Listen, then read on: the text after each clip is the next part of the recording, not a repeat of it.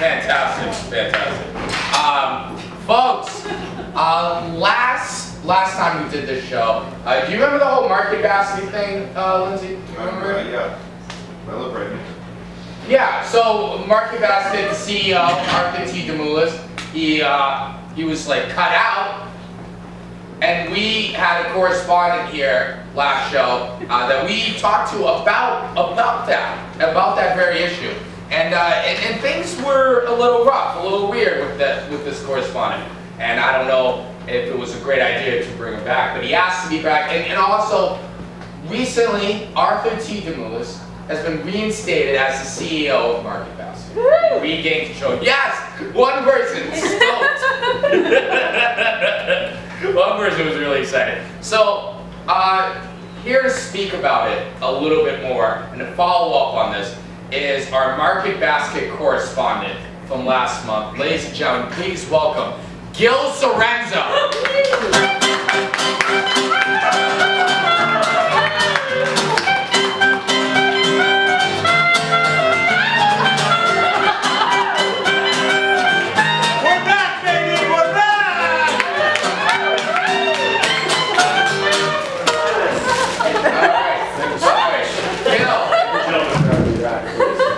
GIl, thank you for coming back, I guess. Thank you so much for having me, and I just want to start off by apologizing for the way that I treated the both of you in the last show. Oh yeah, can we talk about what happened last show? I was very upset. I was extremely upset, as you know. You put a sword to my neck. you took a sword out. Not even a machete, a sword, and you put it to my neck. Let me review the circumstances.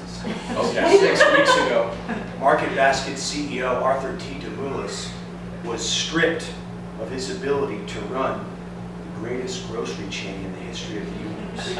He was stripped by a corrupt board of directors and members of his own family. The greatest grocery store chain in the universe fell into complete decay. Shipments stopped. Shipments of tuna, shipments of beans, shipments of dog food, shipments of cat food, shipments of condoms stopped. What are the shipments? Corn, peaches, muffin tins, muffins, the stores ground to a complete halt. 3 more. Sam, I don't need to name individual items. The point is Arthur T. Demoulas was unfairly prosecuted and stripped of his powers. And I am today extremely proud to announce that after 6 weeks of employee strikes, Arthur T. Demoulas is back, baby! Woo! He is back! Arthur T. Demoulas and his management team now control over 50% of Market Basket. We are back in business, baby! Goy has small white kidney beans. Do you understand? I feed my family with this. I have 5 12-year-old sons. This is dinner for them, and that option wasn't available up until this afternoon. Sam, I understand that this is like a comedy show, right? They do like comedic skits. Yeah, is that right? We sometimes. If you wouldn't mind, and I'm not a comedian. I'm not a comedian, but I have done a comedic skit, and I would like to perform it in honor of Arthur T. Demoulas. Okay. Would that be all right? Would you guys? Would it be all right with you guys? Could I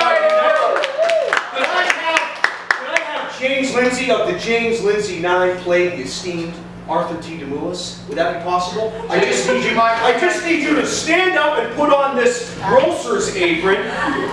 Could you just put this grocer's apron on for me? You're going to be playing the great Arthur T. Demoulas in this bit that I wrote. And I'm wondering if, I don't know, this is for your musicians. Could I possibly use this microphone? Sure, I think yeah, is it okay if he uses it? You guys mind if I use it? It's okay. I like folk music. That's probably not, you know what, I'm sorry. So okay, I'm going to use this in my skit. Okay. I know you're going to do the same.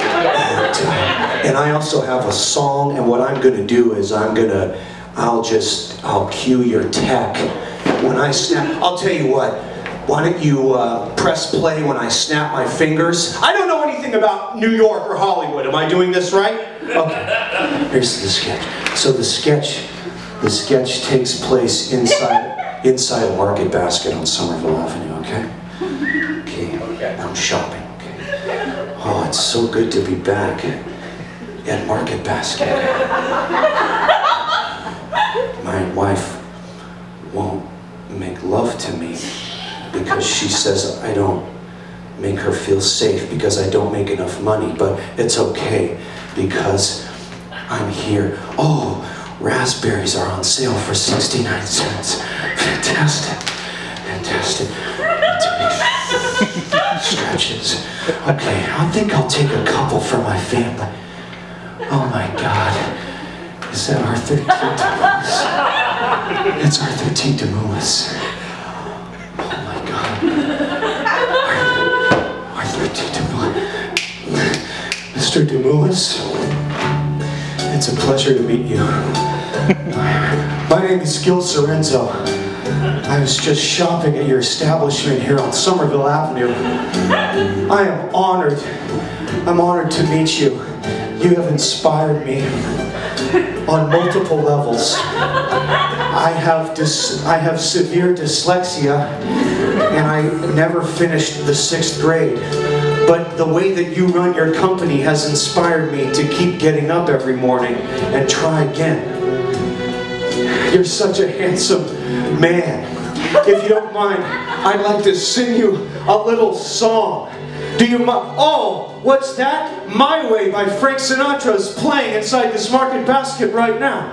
I plan each charted course, each careful step along the byway, and more. This is a song about you, sir, much more than this.